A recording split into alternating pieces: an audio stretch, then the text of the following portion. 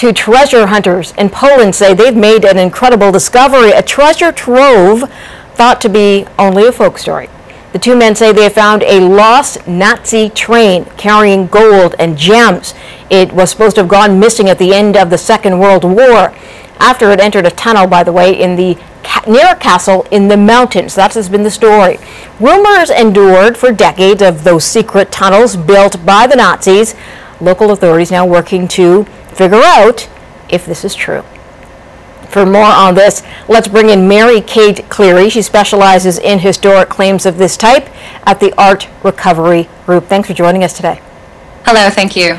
There are always stories, of course, and I'm sure you've heard your share of hidden stashes of gold or art or gems. Do you believe the train exists? We're still waiting for more information, but as you said, we're hearing reports from western Poland near a city of Wrocław that there has been an identification by two gentlemen of a train of this nature, but the reports are really preliminary and we're waiting to receive more information. If this does prove to be true, what would we be looking at? Can you tell us a little more about the story of the Nazi train and what would be on it?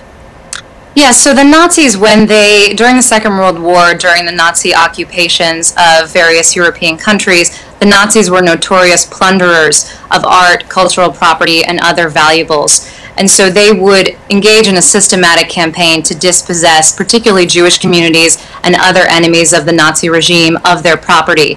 And this material would be collected and then transported back to the German Reich. And these trains were used to transport materials such as gold, other valuable property, back to Germany, particularly at the end of the war as the Allies were advancing the Soviets from the east and pushing the Germans back into the German borders. So if this train was one of those such trains, then it would contain materials from Eastern European countries, possibly dispossessed from Jews, victims of the Holocaust. I understand that where this train could be found was formerly part of Germany decades ago, but now it's part of Poland, and that the men who claim to have found it want a piece of what it's worth. But who would really benefit from this? I mean, could the original owners end up in possession of what was stolen from them?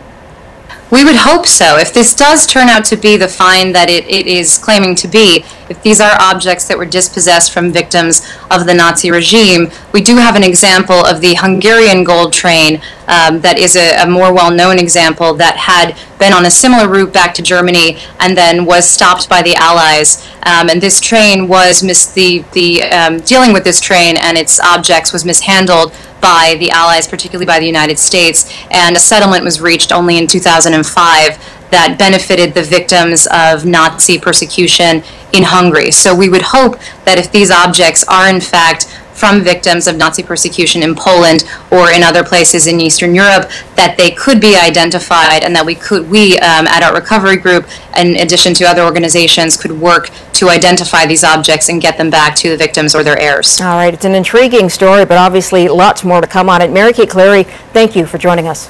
You're very welcome. Thank you.